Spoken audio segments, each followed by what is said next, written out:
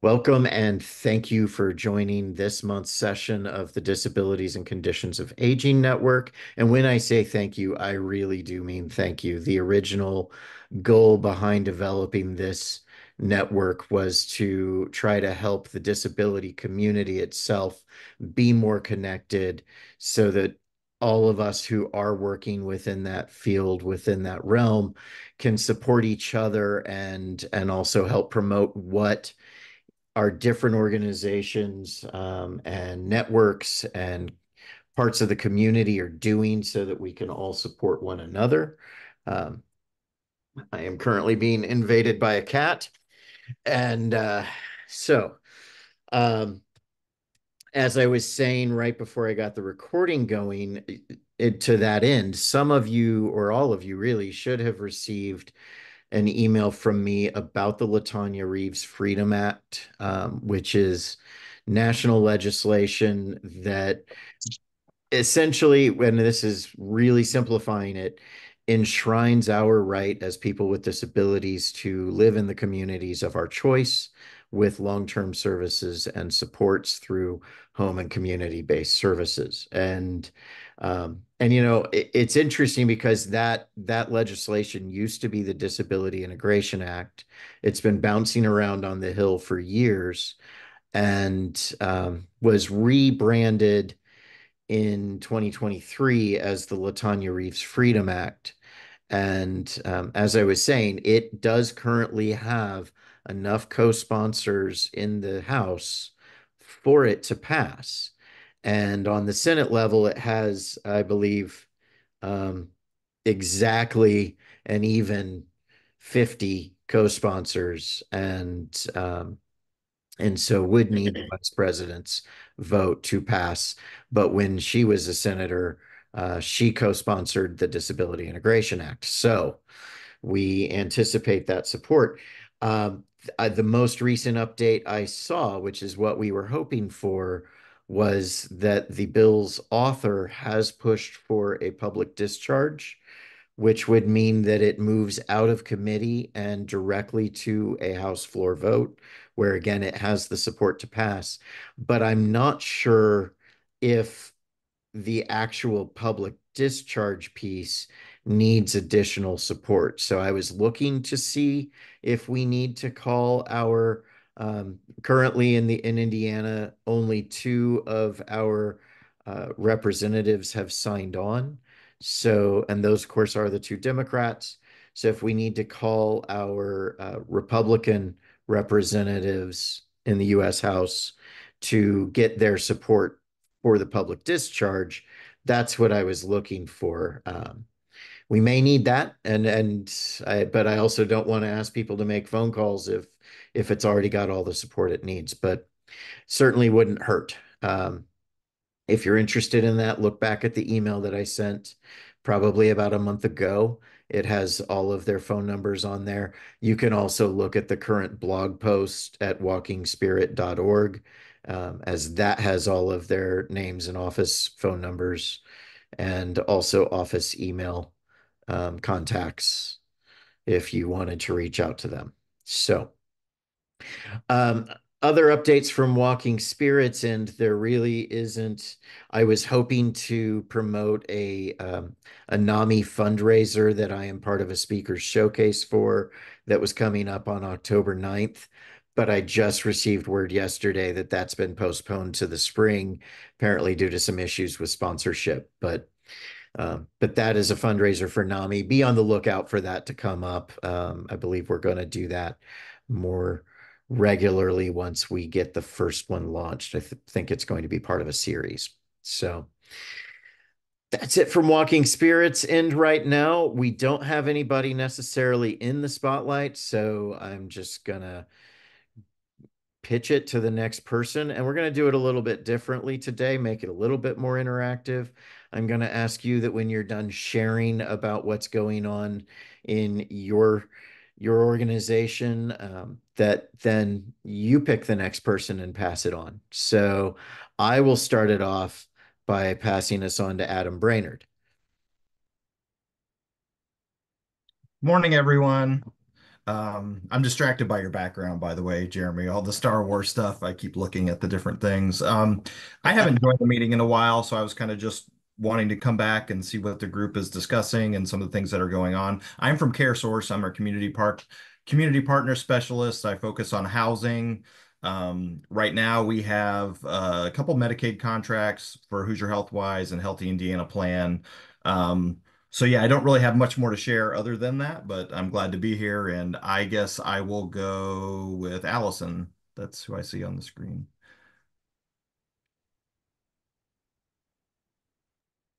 Hey everybody. Pardon my hair. I'm working from home today. Um, and I was in the midst of making coffee for myself. I am Allison Weimer. I work for the Governor's Council for People with Disabilities. Um, I am, I guess, the program manager there, or whatever you want to call me. Um, so I So the Governor's Council has been up to, um, sorry, that's my dog. Both my dogs have decided to start scratching right now. Um, Can't hear them at all. oh, good. I can hear mine. Um, what's what's that? I can hear my dog, but yeah, not Oh, okay. yours. I'm glad you can't hear mine because it's really distracting to me. Um, so we this summer was incredibly busy. As I said before, we had the 5x5 intern public health workforce internship that we launched. It was really successful. We actually took them to NACDD, their conference in DC, and that was really great. For many reasons. We participated in the showcase there. They had like a showcase of all of the states. And so we got to kind of showcase the interns and talk about the program. And there was a very large interest in that. So that was really cool. And from a personal standpoint, going to that conference was really great because I got to meet a lot of self-advocates and, other councils, people from all over the country and territories who were doing work for, people with developmental disabilities and learning about what everybody else is doing. So that was really cool. And I'm trying to think of like everything we did. So SAI just had their picnic. The Self Advocates of Indiana just had their picnic this past Friday. And that was pretty neat. We were there. Tons of organizations and self-advocacy chapters came from all over Indiana. That was awesome. Also, I'm hoping they had a voting registration there, so I'm hoping that they got a lot of people registered. And now we are gearing up for federal reporting, so that's a really, really busy season for us, but it's not really that exciting. It's just us federal reporting. And we're also doing the Family Advocacy Project, which I am not involved in, but it's there's a lot. They've been doing a lot of seminars and meetings and multi-day long meetings to determine how they're going to move forward with that project. So that's basically what we're up to. And I cannot see anybody in the meeting, so let me see. Okay. I'm going to pass it on to James. Gee, thanks. So my name's Jim Ginner. I'm with Hamilton. You're good. My name's Jim Ginner. I'm with Hamilton County Health Department. We're just gearing up to, we've been doing a lot of stuff in the schools, and I just became a mental health first aid in youth mental health first aid instructor. So we're going to be setting up some of those courses as well too, teaching a lot of QPR, suicide prevention, courses this month for Suicide Awareness Month, and just hanging out. So if you all are in Hamilton County and you ever need support with your clients, we're here to help. We do free HIV STD testing as well too, which a lot of our individuals in the community may be at high risk for HIV and STDs, and we'd be more than happy to take care of them, get them tested and treated for free. So that's something that we're pushing as well too. But if there's anything that I can help you with, let me know. And Sonia.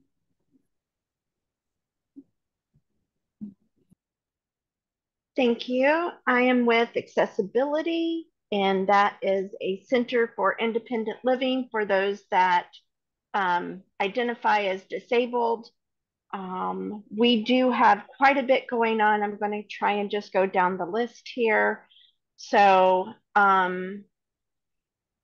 in the end of this week, we have the 2024 Independent Indiana Conference that is up in Noblesville at the Embassy Suites. It's basically for, other SIL suites or SILs like us getting together, but we do have some people that are going to be talking from other agencies. Just if you're interested, let me know. We have a benefit breakfast coming up November 7th at the Round Room in Fishers. I'm hosting a table there. So if anyone's interested in learning more about accessABILITY, that is a good place to go. And I wanted to highlight, we do have groups for our consumers and family. So families of visually impaired meet the third Wednesday at 6 p.m. We have a neurodiverse group that meets the first and third Thursdays. And please, you don't have to remember these. I'm just letting you know what we have. We have a DysQueer group that meets the first Tuesday at 6:30. We have an amputee group that meets the fourth Tuesday at 6 p.m. That's with Jeremy. That's in person and online. We have a Spanish Zumba class. We have a spinal cord injury that actually meets at Rehab Institute of Indiana.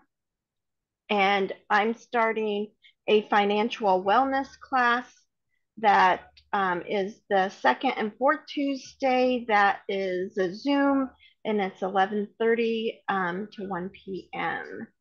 And that's pretty much what's going on with accessABILITY.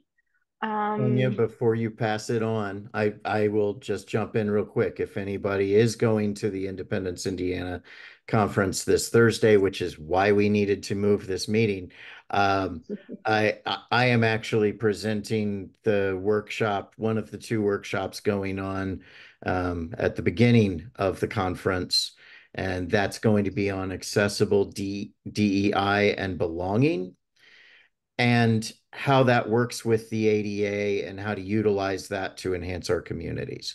So anybody wants to, it's really going to be a very heavy deep dive into titles 1, 2, and 3 of the ADA.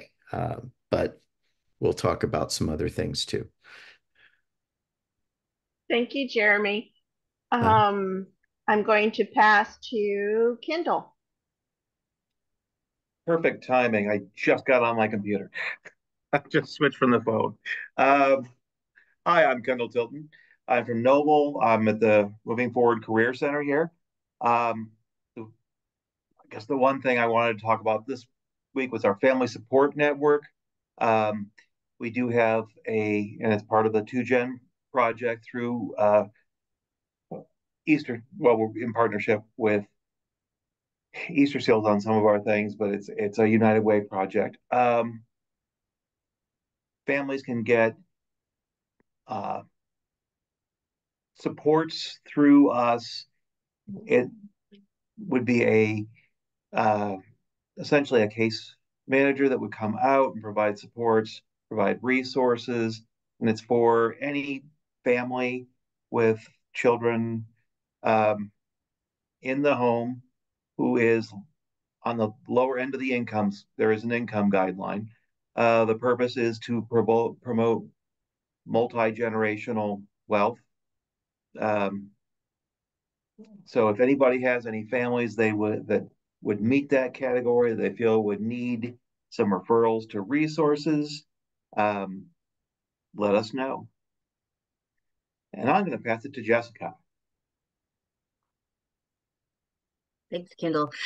My name's Jessica Garber. I'm the marketing director here at Connections Case Management. So we do Medicaid waiver case management. We serve the family support waiver, the community integration habilitation waiver, the health and wellness waiver, and the traumatic brain injury waiver. And we're about to add potentially another waiver. We are going to be working on the CMHW, which is the community mental health waiver. So we are working to actively start RAP services in the near future. So that's something else that we are working on. And so I have not been on this call for quite some time. So thanks, Jeremy. And it's nice to see faces again. It's just been kind of a crazy whirlwind, so I'm glad to join. The main reason I wanted to get on is we like to network and talk with other providers and just help out wherever we can, promote the waiver and ensure that people are aware of the waiver and help them sign up if they're not currently signed up for the waiver services they're eligible. And we also are currently working with Self Advocates of Indiana, which I believe Allison had just mentioned that they had the SAI picnic at. We were also there on Friday. I heard it was a great turnout, lots of people. I got to see lots of pictures. I was in Bloomington doing another event. But we are partnered with Self Advocates of Indiana through an IPP grant that we received and working with them to take that over as of next year. But we have 4 remaining resource fairs left here this year in around the state. The newest one that's coming up is the one here in Central Indy, which is September the 28th. I put the information in the chat. I put a flyer in there as well as the information so that you're able to share that with everybody. It's for people with all types of disabilities. That's who it's geared towards.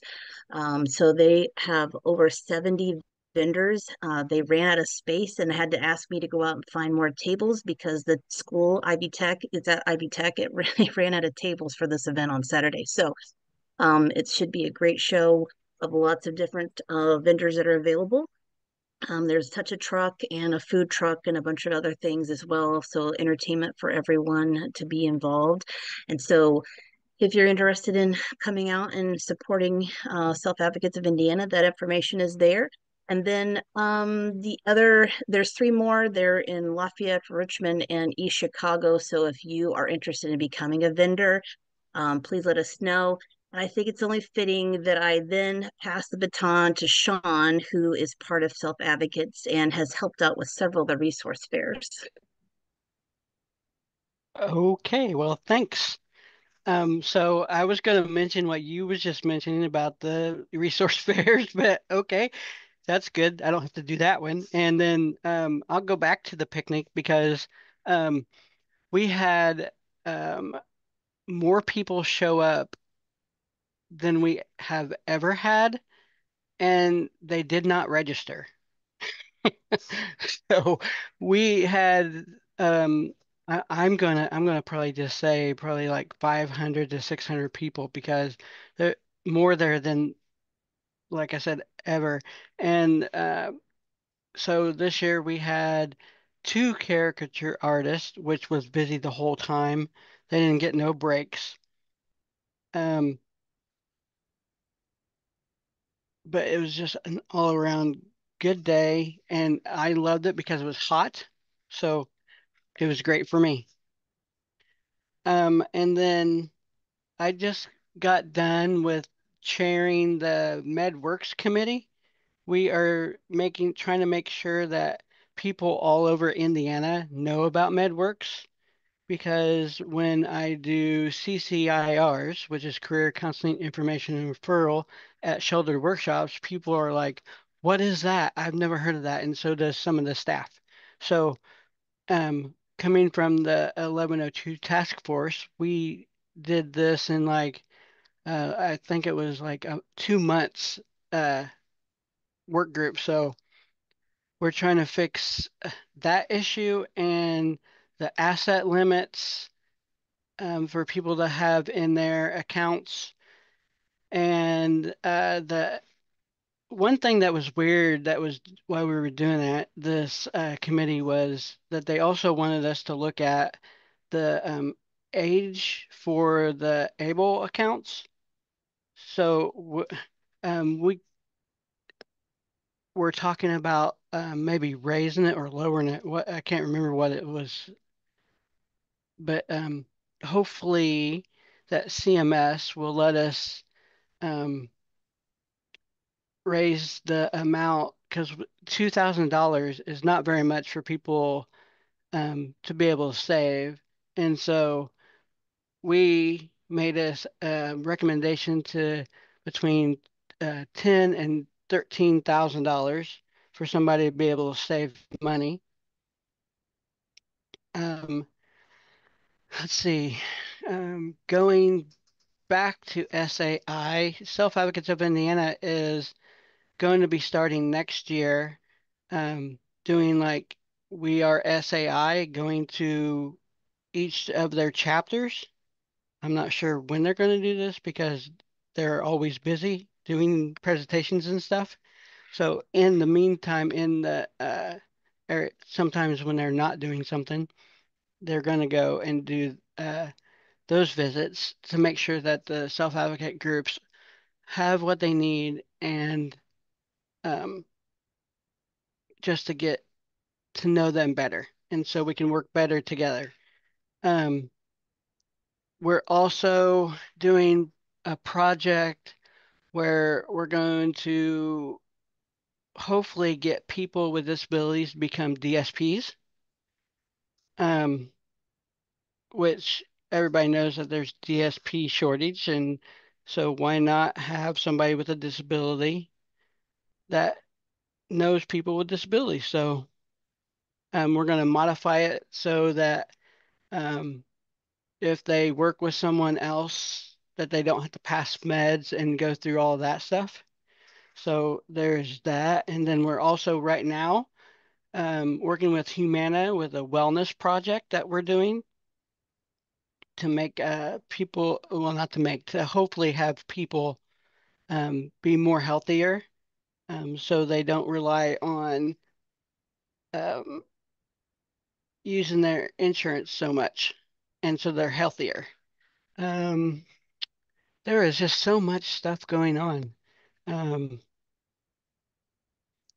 I think I'll stop there because there's we would be here for a while if I told everything that we are doing between Self Advocates of Indiana and the ARC. So I will pass it to, let's see, did Jamie Olson go? Not yet, but happy to go. Thank you. I'm glad to be here. Sorry, I, similar to Jessica this summer, run different groups every Thursday during your guys' calls, so I haven't been able to jump on. So I was actually happy that you made it on a Wednesday. I'm like, oh, I can be on this one. So I'm Jamie Olson, and I have the pleasure of publishing formerly Special Needs Living, now titled Uniquely You.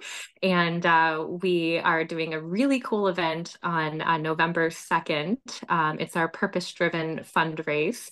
So I put that information in the chat box if you have any individuals that would love to come out and participate, companies, families, organizations. There's opportunities to contribute as a team, as a company, and compete against other teams. And also we're partnering with Miles Ahead. They have electric cars, so individuals 16 plus can come out and experience a purpose-driven fundraise and talk more about the purpose-driven moments in their lives that help them become who they are today. So we're looking forward to that. We're going to have vendors there, resource fair, and food trucks and organic farmers for food tastings. So it'll be a really fun day to come out, cheer, celebrate. We'll be giving away trophies to top teams and top racers. You don't have to stay the whole day. You can just come out and race and cheer for your individual racing, and then you can head out about your day and see the live standings as the day progresses, which is really cool. So the event's going to cost us about $9,000 to put on. So it's not a cheap event. It's going to be held at the Cycleplex at Marian University. But I think with the community efforts and people jumping on board, these will be pretty cool events that'll definitely create some cool impact and support in the community. So we're looking forward to that. We're also doing a really cool article in our December issue to highlight special education teachers for National Special Education Teacher Awareness Month. And so if you have any special teachers that you would like to have a chance to be shared and recognized in our December issue, I put the link in there for that. I also included the link to view all of our past digital issues and see all the ways to share and contribute stories. And I love that we have some great advocates in the community here, and we actually have a story every month we can do to highlight an advocate in the community. So I included that link in the chat box as well. So we're happy to be here. Thank you guys for all the great work that you do on a regular basis to pour into each of your communities. And if you ever have ideas or thoughts or things that we should be including in Uniquely You to impact families and individuals, please feel free to let us know. Our local event section we have is free. So we're working on our current December issue. We deadline October 20th. So if you have any events that you want us to be sure to get in our December issue, feel free to send those my way, and we can certainly get them in there to bring awareness to them.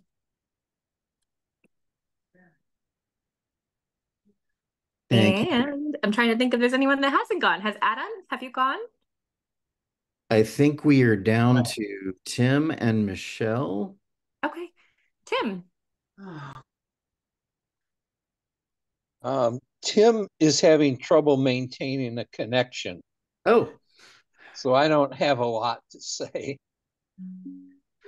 So Tim is with, and I'm going to get the name wrong. It's the United Methodist Disabilities Council. Is that right? Committee. Committee. It's a committee. And so along those lines, I'll just go ahead and share for him. And I don't know if he knows. On September 29th, which I believe is this coming Sunday. Am I right? Yeah. Yeah. At North United Methodist Church, and this is open to the public. I'm actually doing a very similar workshop to the one that I'm doing on Thursday for Independence, Indiana, at North United Methodist Church that evening on accessible DEI and belonging, the ADA. Although, because we are doing that, with the church, part of that conversation is going to be about not only how churches are exempt from complying with the ADA, but how, if they do, they're able to keep their congregation longer by being more accessible as, of course, we develop our disabilities as we age. And so yeah.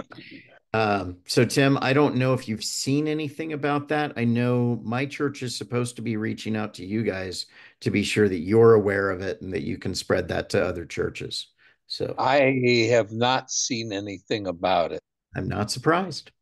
I would not be surprised if they send us a note on Monday. Yep. So hopefully you hear something this week, but we'll see. So, all right. Tim, you got anything else that you want to add before Michelle jumps in and shares what's going on her end of the world? I'm just having a great time with occupational therapy. Going to ask how your recovery's going.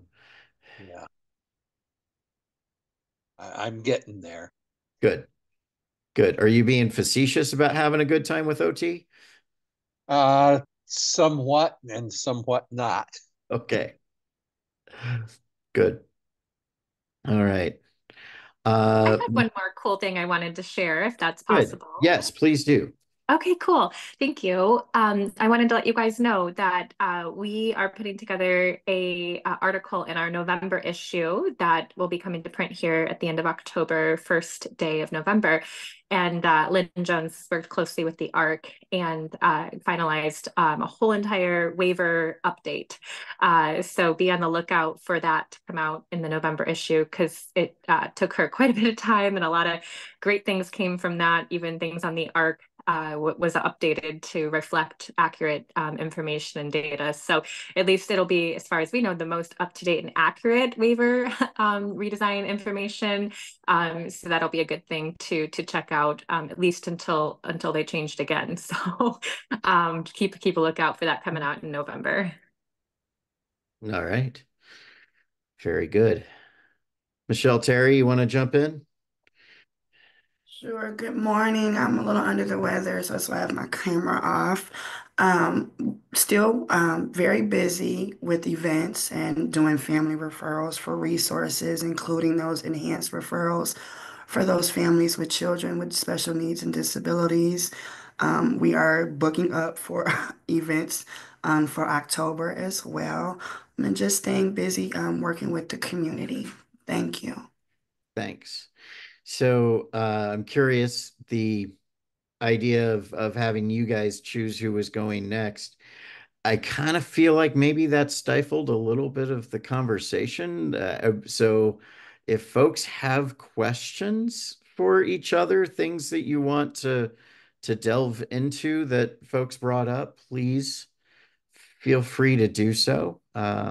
Yes, there is Allison's hand. And I was going to ask where that beautiful giant dog went that appeared on your screen briefly.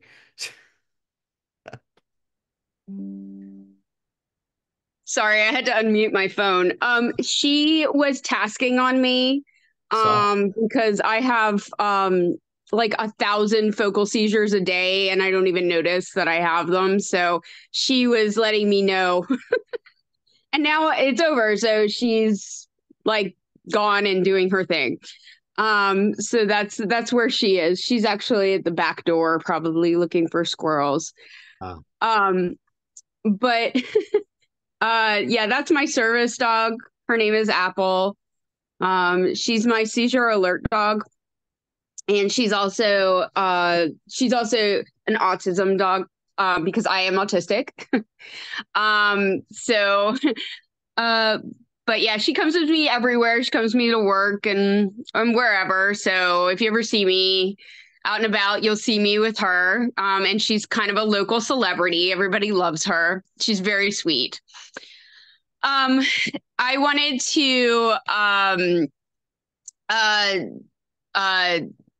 talk. Sean mentioned something about the ABLE accounts and raising the limit, and I wanted to talk about that. I actually met with the treasurer, the state treasurer, this summer, and brought that up about the limit of the ABLE accounts and how ridiculously limiting that was, and how it affected SSDI, and how if that it was a possibility to change that in the legislature, because it's completely making it impossible for people to save money, and basically was given the answer that is not something they can change within the state. They can't raise the limit in the state. They have to do it federally. However, just to give you guys a heads up, there are opportunities for the people that are the big head honcho people in government to go to the federal government and to talk to the people that represent us, our senators, the people that actually are making changes. And so the more we make this an issue, the more we can affect change. So I do think it's important to continue to talk about it, even though I was shot down at the state level. Also, my brain is not working because I had something else I wanted to say and it totally just left my head. I hate that. That's totally okay because we all experience that. And now I remember. Good. Now I remember. I was gonna say, jump in. I don't know if you knew that recently and this has to do with SSI benefits, but recently federally they were trying to pass a law to raise that limit, I believe to $15,000, but then they determined that it was too expensive. So, and that's why people are unable to save any money or have any assets if they are on SSI or SSDI. And so I think that that's another issue that can be, if enough people talk about it, then that can become something that can change. But people need to raise their voices and say something about it. So anyways, that's my take on it. Thank you, Allison. And no, you're absolutely right. And I mean, I've been on Social Security disability benefits for 18 years. And without going into too much detail, when I first acquired my disability and was on long-term disability benefits through my employer, it was required that I apply for my Social Security disability benefits. And when those benefits were finally approved, it was actually the day that I was returning to work. And I called and I said, "Hey, I'm returning to work. I don't need this." And they said, "Well, you have to get it for a year." And they said, "If something goes wrong, give us a call. We'll get it reinstated." But they didn't go into any detail explaining to me what the opportunities were for me to return to work, how that would impact my benefits at different levels or different types of things. And even running a small business, needing to understand that running a small business, I actually get to deduct not only my business expenses, but my disability related business expenses from that, so that I don't go over that substantial gainful activity limit each year. And yet still it limits how much my business can do, and so I have to make that decision, and I know what that cliff is that I jump off of. And because nobody ever explained the way that all worked when I first went back to work 18 years ago, I exhausted my safety nets. So the only thing I have is that 5-year reinstatement, expedited reinstatement if I go over that cliff. Now, and so yeah, over the last year or two, I made that decision to try to get Walking Spirit consistently to that point. We're not there yet. And I get more and more terrified every time I look at improving business and actually getting a fair market value for the services that I'm offering, and weighing how much I can handle that myself, and yet still looking at this goal of 3 years from now, being at a place where I can reach out to other people with disabilities and say, "Hey, I need you as an independent consultant to go in and do this assessment for me."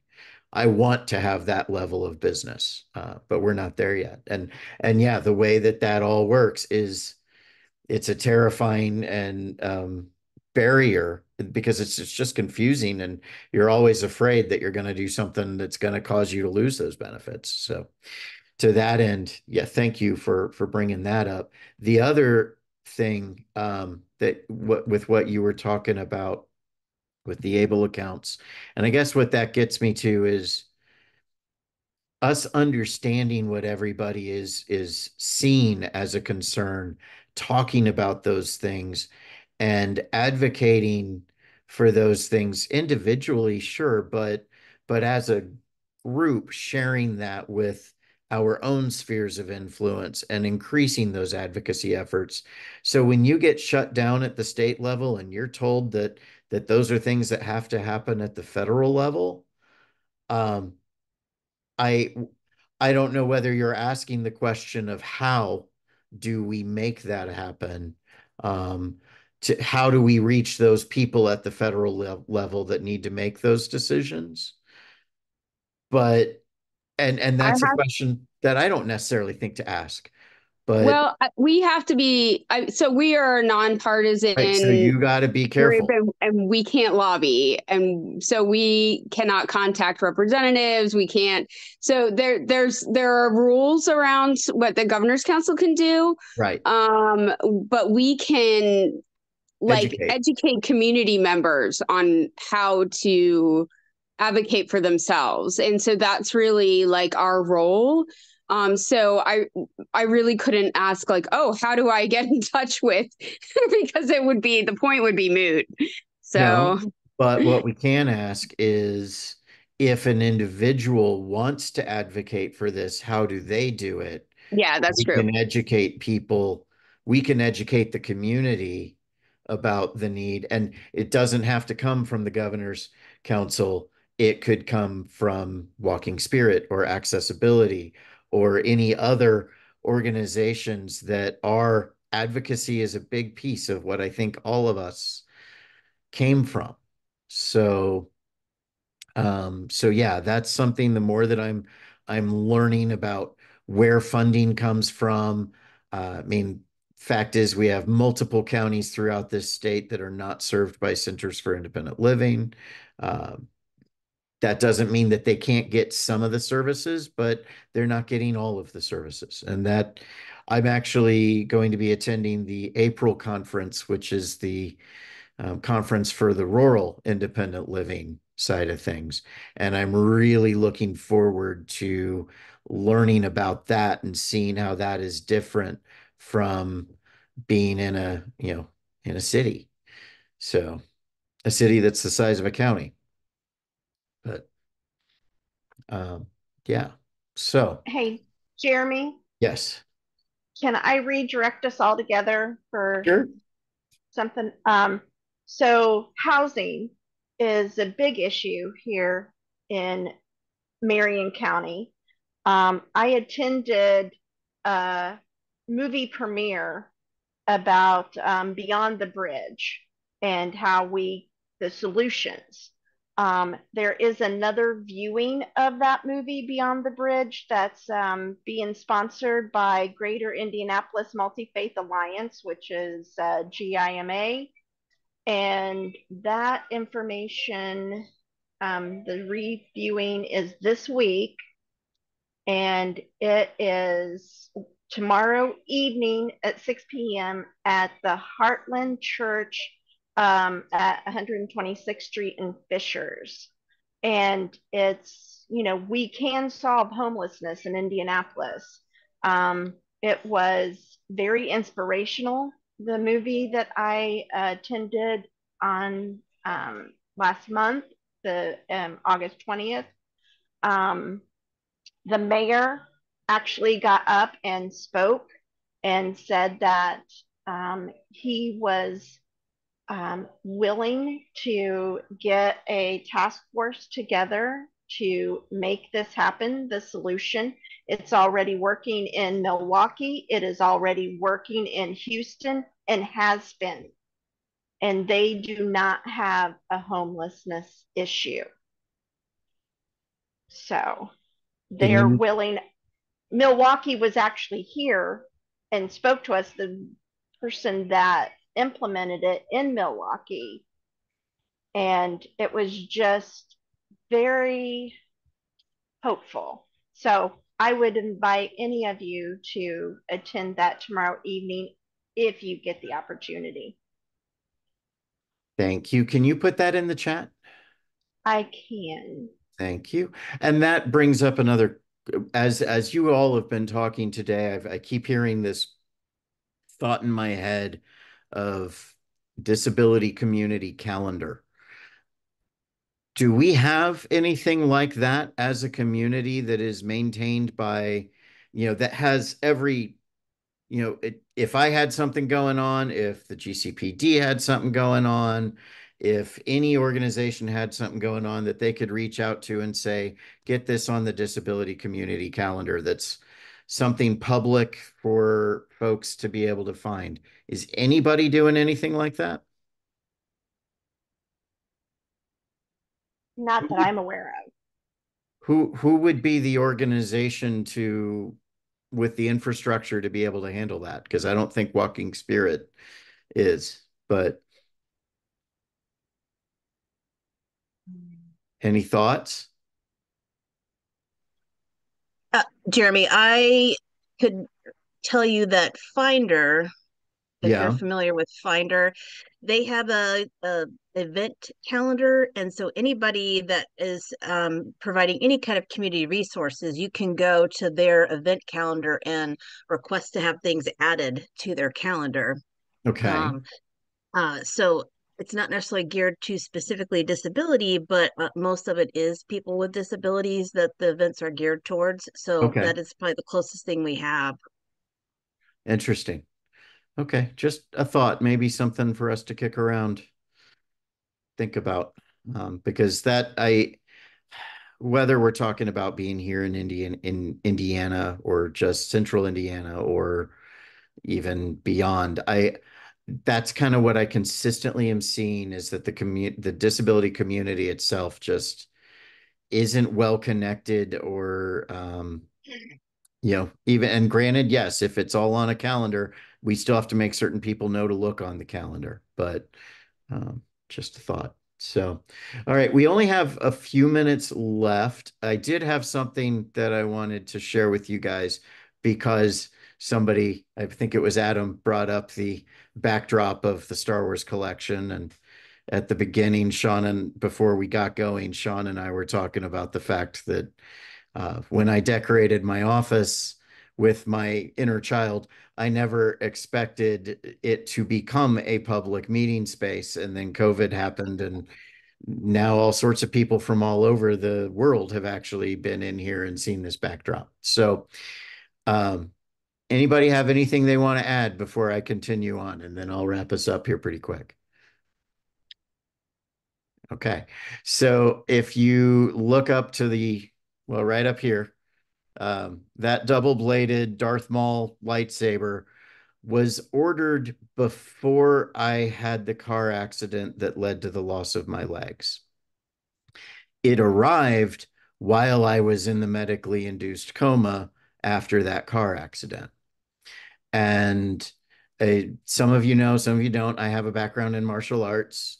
I had long since abandoned anything like that, but when I ordered that, I was really looking forward to using it. And then when it arrived, it was this 8-foot staff that I would never be able to do anything with from a wheelchair. That was what I told myself. I put batteries in it, I turned it on, made certain it worked, and every now and then a very tall friend would take it down and take it outside, but I never really utilized it. Some of you, I think, know that 3 years ago, I reconnected with my sensei from my youth, and we began modifying the martial art of Shorei Goju-Ryu to both the wheelchair and the prosthetics and the crutches. And recently, I've been working with a 4-foot staff to work on that particular part of the style. So I'm going to share this with you because after 18 years, I finally took it down and decided to do something on my own. I don't think there's any cussing in this video. So.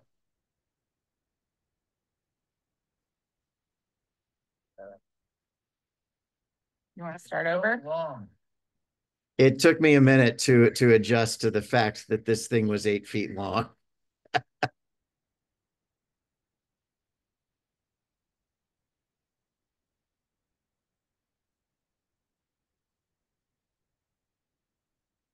The other thing is that sitting in this wheelchair, this particular form that I'm actually running, this is a choreographed ancient staff form.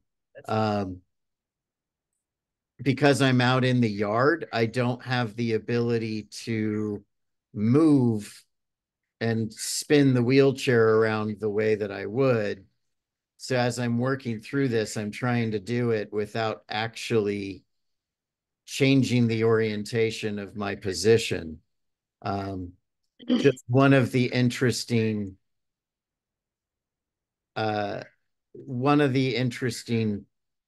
modifications, I guess, if you will, or adaptations to doing martial arts, any form of martial arts from a wheelchair, is also recognizing how you may need to change that based on your environment. So that's it. We don't need to watch the entire thing. I just thought you guys would enjoy seeing it. So there. I will turn it off since that seems to be what's happening anyways. There we go. So thanks for indulging me sharing that little piece of my personal life with you. But although that is also something, if any of you are ever interested, in addition to the public speaking, Walking Spirit is now doing martial arts demonstrations, presentations around how adaptive martial arts can benefit anybody with any type of disability, even simply learning and memorizing it for somebody who doesn't have the use of their limbs is still mental exercise that is tremendous. And so that's something else that for you guys to know, I'm always happy to share. Sonia, is your hand up? No, were you actually raising your hand? I just saw your hand up. No, okay. No, sorry. I did want to say I tried to share that information and it won't let me. It says it's too much. So Jeremy, I'm just going to forward that to you. And if you could forward that out to everybody about the housing, I would appreciate it. Yeah, Thank email you. it to me. I will include it with the video and the recap of today's session that goes out to. So you guys know the listserv on this network is about 120 people and around 90 different organizations. If there's anybody that you want to add to this, and remember the mission of this was always to connect our community. So if there's anybody that you feel needs to be added, you're welcome to invite them yourself or send me their info and I will make certain that they get the invitation. So that said, thank you all very much. Oh, the other thing on the martial arts stuff, if you're familiar with NeuroHope, my sensei and I are actually working with NeuroHope to develop a public, well, I mean, it will be a feed related to it, but a adaptive martial arts program through their new facility in the old Five Seasons once they get that opened, which I think is happening sometime in the next month or two. So hopefully by this time, well, hopefully by early spring, we will have an adaptive martial arts program that people can come sign up for and participate in. So that's the other thing we're working on. All right. Thank you all. As always, if there's anything that you need pushed out, let me know. I'm happy to do so. I try not to hit your emails too often, but yeah, please utilize the network. So thank you. Thank you. Have a great week. Bye. Thank you.